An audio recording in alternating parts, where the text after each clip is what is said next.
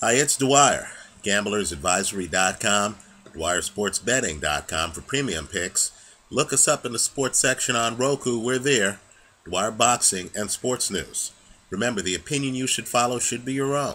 Just consider this video to be a second opinion from a complete stranger online. There is a great fight that was recently announced for the championship at 154 pounds, and it's between one of my favorite fighters. I've backed him in a few fights, Carlos Molina. And he'll be defending his title against a fighter you need to know, Jermall Charlo. Right? And I say Jermall with an A because he has a brother, Jermall Charlo. Don't confuse the two.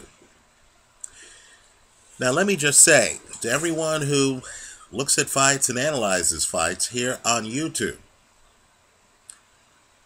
one of the best YouTube posters out there, this guy has videos nobody else has, is Ashy Knuckles.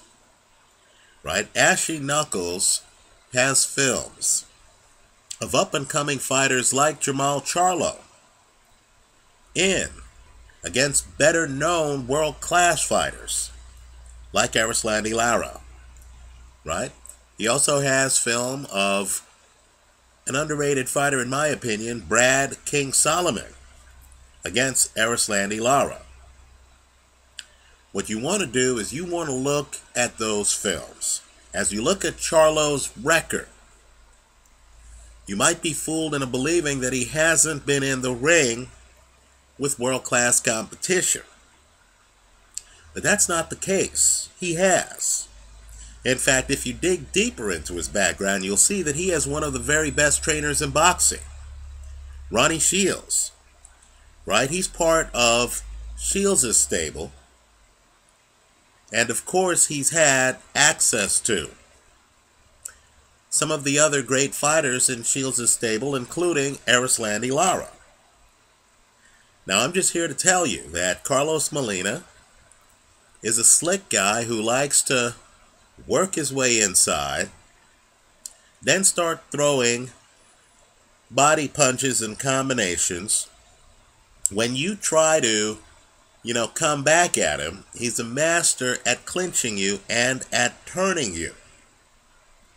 The kind of skill set, in my opinion, that would give Molina a hard time. And keep in mind, Molina's a guy who officially got a draw with Erislandy Lara. Many people believe he won that fight. Right? That fight is up on YouTube. I have a link to the video on my channel page, just like I have a link to the Lara Jermall Charlo sparring session. Right? Keep in mind, too, Molina fought pressure fighter James Kirkland. He was winning that fight handily before a fluke disqualification, after he did get dropped late in the fight. He got back up. Keep in mind, in my opinion, all he had to do was last the rest of the fight to win it, and a corner man stepped in the ring, and Molina got disqualified. Right, so Molina has been in with elite fighters. He also fought Julio Cesar Chavez Jr. I would encourage everyone to look at their first fight. I don't think there's a doubt that Molina won that first fight. So he's a load. But let's think about all of those fights. In my opinion, Chavez Jr. doesn't have a great jab. In my opinion, Erislandy Lara is low volume and is uncommitted to the jab. In my opinion, James Kirkland doesn't have a great jab. Since Molina does his best work inside, he's in and out, but he does his best work inside. Understand, he hasn't had to deal with a great jab in any of those fights. Right? He's going to have to deal with a great jab against Jermall Charlo. Right? Charlo, who might not be that well known, has a great jab. It's like a piston Not only that, he throws really straight punches, which is important because the shortest distance between 2 points is a straight line, right? You want your punches to get there before your opponents. And Charlo, who has a hand speed advantage on champion Carlos Molina, also throws the straighter punches. As you'll see in the Erislandy Lara sparring session, he's also great at cutting off the ring, right? He knows how to back you up. Spacing against Molina, who's superior inside, is crucial. You need to find a way to keep Molina off of you while being busy enough to win on the scorecards. Right? You need to back up Molina. You need to be the one controlling spacing in the ring. I believe Jermall Charlo is that kind of fighter. Now, I'll agree that Charlo doesn't throw a lot to the body. I'll agree that Charlo hasn't shown me a lot on the inside. Right? I'll agree that if Molina gets inside and is able to stay inside all night, then Charlo won't be able to show us that jab. And Charlo will have problems if this turns into a wrestling match. But he's a live underdog, folks. With this skill set, a great jab, he can stay busy. Molina's going to have a very hard time getting inside. Right? With his ability to literally move away and move to Molina while keeping Molina outside with a heavy dose of volume, something Lara did not have when these two men fought. I think Charlo is a live underdog. So, since the fight's just been announced, I have not been able to see odds released by a casino. But let's just say, I think Charlo is a live underdog if you see him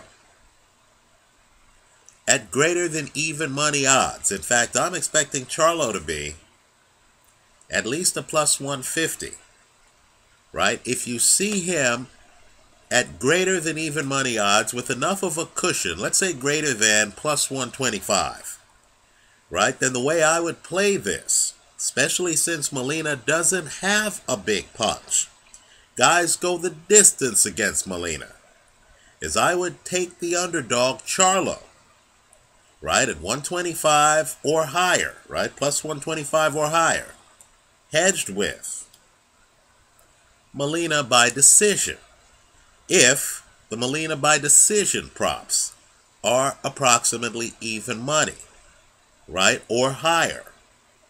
The goal of a hedge is to have it set up where the amount you're getting over even money on one half of the bet more than subsidizes the other side of the bet, right? I believe you're likely to get that here. Charlo is very talented, but the public doesn't really know who he is. Let me also point out that Charlo's corner knows Molina because, of course, it was Charlo's corner, right, Ronnie Shields and company, that were in the corner of Erislandy Lara against Molina.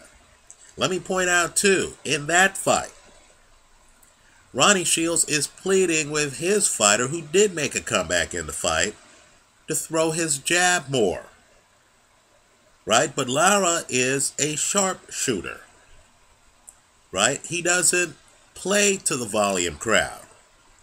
He's in there just trying to surgically counterpunch you. Let's just say Ronnie Shields won't have to beg Charlo to throw his jab. I'm guessing he's going to throw it with regularity. I'm expecting him to give Molina problems with that jab, as well as just his youth and movement, right? The fact that he's aggressive with the jab. This isn't a guy on his back foot, throwing a jab. No, this is more Larry Holmes. This is a guy on his front foot throwing a jab. He's bludgeoning you with that jab, right? I don't even believe Charlo has to throw too many right hands in the fight. I believe if he comes in, works the jab, keeps Molina away from him, just like Larry Holmes in the 70s kept guys off of him, right? Builds up points, forces Molina to get desperate, limits the amount of times that Molina can get inside on him. When Molina tries to get inside on him, just back away or pivot. I think he'll have really a good shot at taking Molina's title. I think Charlo is a live underdog. I like Charlo to win this fight, hedged with Molina by decision. I believe you'll get value from the casino. Let me add a caveat, though. The odds always matter. I'm only interested in this bet if Charlo is the underdog.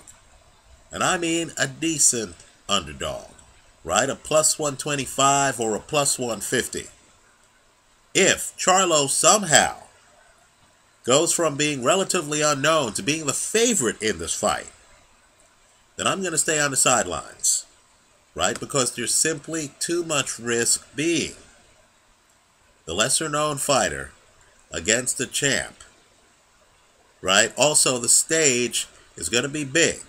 These guys are going to be on the undercard of the Saul Alvarez, Alfredo Angulo fight, right? That's a big stage for a young fighter. To sum up, I expect Charlo to be the underdog. I like him to win this fight, hedged with the champion Molina by decision. But understand the risk involved.